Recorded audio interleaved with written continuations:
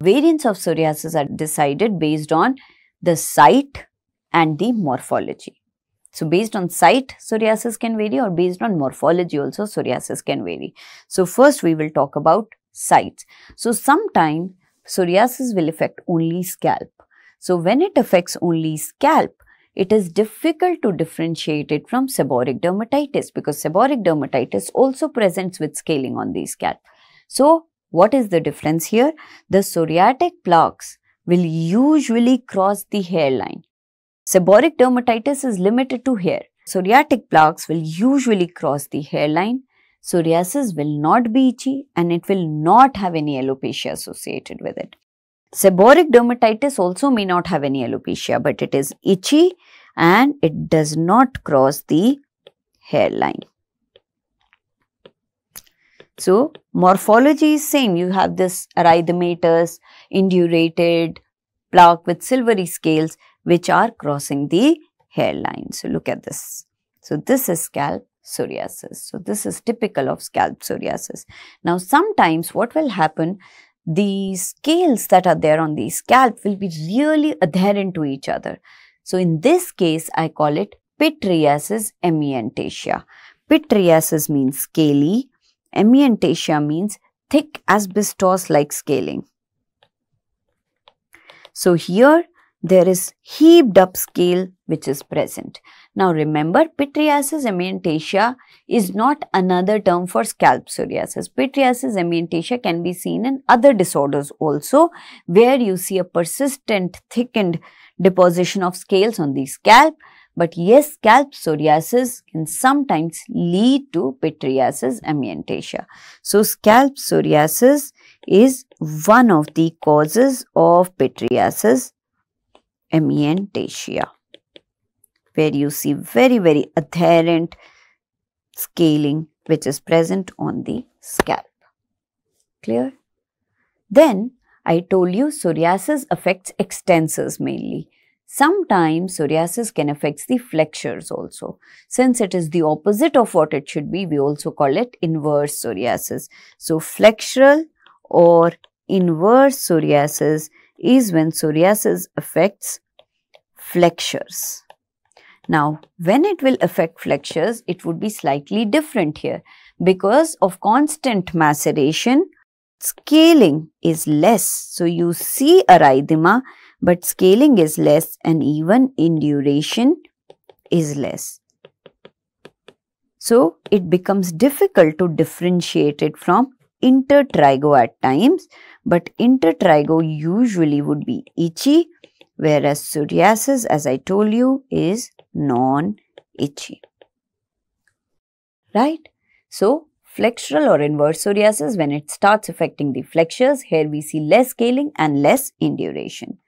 Then, psoriasis can sometimes affect just palms and soles, in which case I call it as palmoplantar psoriasis.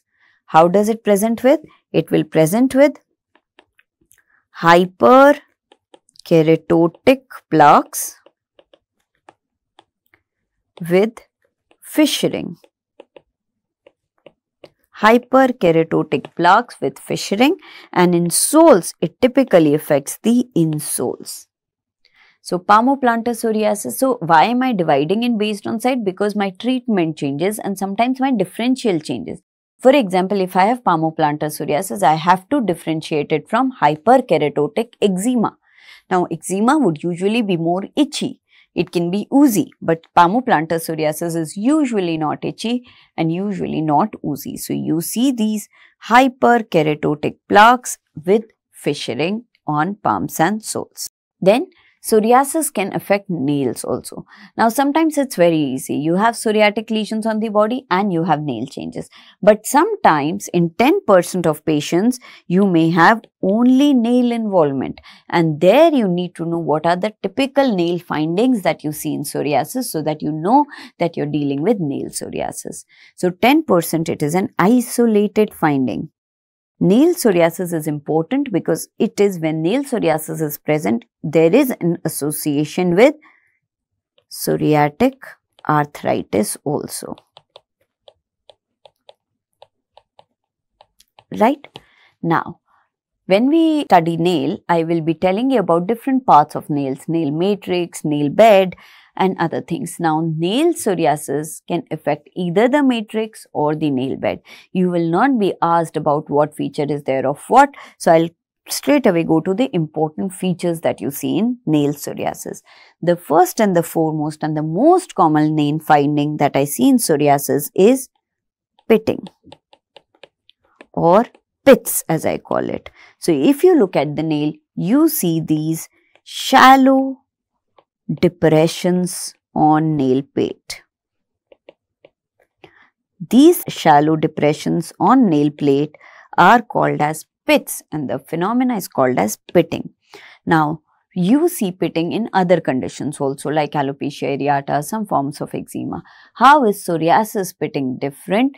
It is deep, it is random, it is irregular and large. So, for example, if I talk about alopecia areata, there the pits are like this. They are small, they are regular, they are very geometric. Whereas, if I talk about psoriasis, I will have pits like this. They will be deep pit, they would be random, something like this. They would be irregular and large.